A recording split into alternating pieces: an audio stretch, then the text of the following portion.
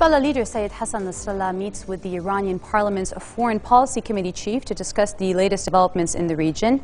Alauddin Burujerdi, who is the Iranian chairman of the Committee for Foreign Policy and National Security, says he agrees with Foreign Minister Adnan Mansour that there is a U.S. plot against the region's security and stability.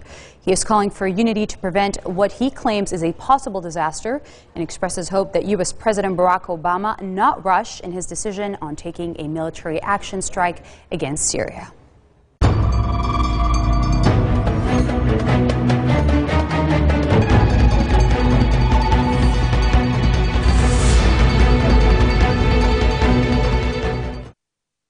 John McCain says that a vote by the Congress against President Obama's proposal for using military force in Syria would be catastrophic.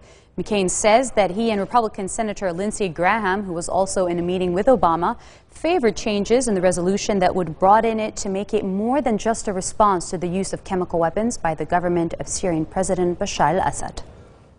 If the Congress were to reject a resolution like this, after the President of the United States has already committed to action, the consequences would be catastrophic in that the credibility of this country with friends and and adversaries alike would be shredded, and there would be not only implications for this presidency but for future presidencies as well. Here to discuss matters further is Dr. Hilal Khachan, the leading scholar of the Middle East and professor of political studies at the American University of Beirut. Welcome, Dr. Khachan. My pleasure. Obama says he does not require congressional authorization for a strike on Syria, but lawmakers' approval would give him a stronger mandate. So why the postponement? Well, there are a number of factors for the postponement. One, when back in 2003, former U.S. President George Bush attacked Iraq, he failed to take the matter before the U.S. Congress. And back then, Mr. Obama was a senator, and he criticized Mr. Bush for his failure to take the opinion of the Congress on the issue. There is another reason for it. Mr. Obama wants to give the matter of striking at Syria more thought to it, and he prefers a diplomatic resolution to the crisis if he is able to get Russian President Vladimir Putin, whom he will probably meet on September 5 or September 6. Thank you. So far, Russia has not given him a green light, and if they don't, do you think he will still go ahead with a military strike? Of course he will. He has committed himself to punishing the Syrian regime for crossing the red line that he drew more than 2 years ago. So he's trying to give diplomacy a chance. He wants to see if Putin can get Mr. Assad to step down, even though I'm not inclined to assume that he will be able to sway Assad to step down. Therefore, a strike is, in my opinion, a natural conclusion to the decision that Mr. Obama has become a captive to. Do you think he will get congressional approval? Of course he will, because, failure to get congressional approval will become a major catastrophe, as Mr. McCain has said. You don't expect something that's similar to what happened in the UK, where the House of Lords gave no? No, the UK is a different case because back in 2003, the British accepted the American intelligence report on Iraq without criticism. They took them at face value, and it was later demonstrated that there was no evidence against Iraq. Therefore, the British Parliament today decided to withdraw itself from this matter because they have little faith in the U.S. administration and its hasty decisions.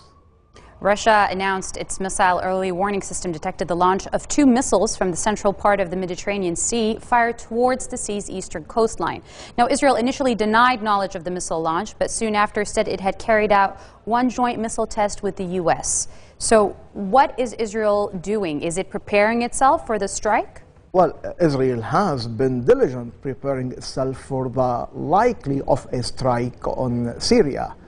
The Israelis made it very clear that will not tolerate any violation of their sovereignty. And they have been for some time preparing the domestic front to cope with the possible consequences of a U.S. strike on Syria. What are the possible consequences of the U.S. strike on Syria? I mean, regionally, you mean? Can we start with regionally, and then can we bring it to Lebanon and what you think Hezbollah will do, which is everybody's question? What, will Hezbollah retaliate in if such a strike takes place? You know, from the beginning, the Iranians said that they trust the capability of the Syrian regime to withstand the consequences of the strike, and there is no need for them to act unless the strikes were substantial and caused severe destruction to the Syrian military. Do you think they will be substantial? I think, I don't know. I am inclined at this point to assume that if the Americans were to strike, the strike will be significant. Whether the strike is significant or not, I don't think the Iranians will launch missiles at U.S. Navy ships or at Israel. You know, they will always say that the Syrians were able to contain the consequences of the strike. I don't see a scenario whereby the Iranians or Hezbollah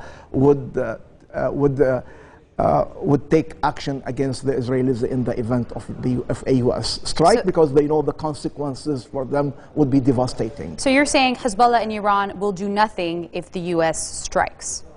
They will not do anything to harass Israel, but they might.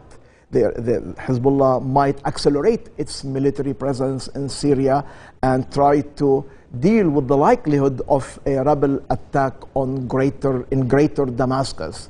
So Hezbollah will respond on the ground by dealing with the rebels, but they will not attempt to take on the Israelis, because they know what can happen if they provoke a confrontation with the Israelis. President Obama was talking about a minor strike, and you said it could be a significant strike. Can we define significant, and can we define significant? Well, significant, minor, substantial, their definition is relative. What can be minor to somebody might be right, substantial to somebody else. But what did you mean by significant? When you said by significant, I think they will injure, they will hurt the Syrian army without crippling it. Right, because they spoke about how Obama said this very clearly. He said he was not really aiming for a regime change. So and you're saying that now he has to go to war, he has to strike, basically, because his credibility is on the line. But Obama is a Nobel Peace Laureate, and you're saying that he doesn't really want to, but now he kind of has to because he mentioned red line. So that's where his credibility comes into question. But if there's no regime change, if he's talking about a minor strike, whether it's significant or minor, then what's the point of the strike in the first place? Okay, well, 2 years ago, Mr. Obama drew the line. He drew a red line about not using chemical weapons. The regime in Damascus violated this warning and actually perpetrated a number of chemical attacks. The recent one was devastating. And eventually, Obama's thick red line became too much to his critics to accept. Therefore, he found himself in a situation where he had to act. I think when a strike happens, whether it is substantial or less substantial, I think the aim of the strike would be to push the course of events to Geneva too. I completely agree. Which has not yet taken place, and we're hoping I think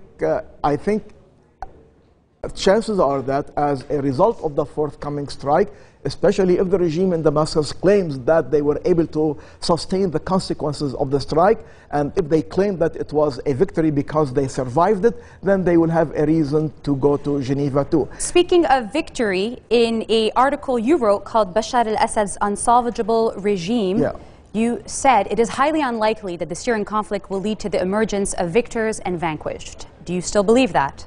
Well, right. The fall of Assad, should it happen, when it happens, I think Assad is bound to exit the political scene in Syria.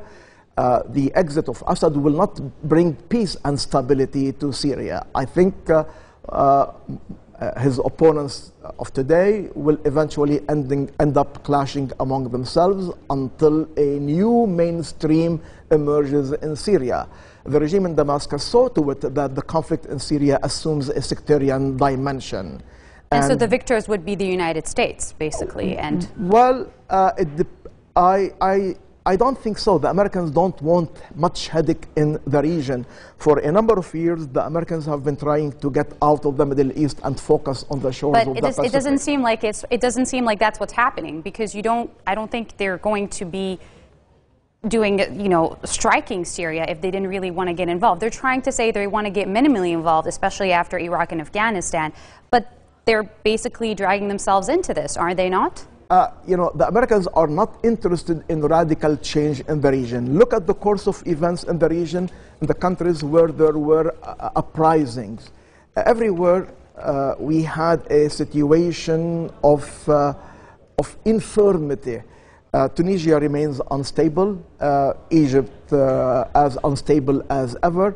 In Yemen, the tribal system remains in place, and not really much has happened since the major protest 2 years ago. And in Syria, I don't think that trend will be any different. I don't think we are going to have a radical change in Damascus. I expect the change in Damascus to maintain the regime in place without its existing figures right now. Well, Dr. Khachan, you're going to have to come back and tell us more about it next time when we meet. And thank you so much for being with us today. My pleasure.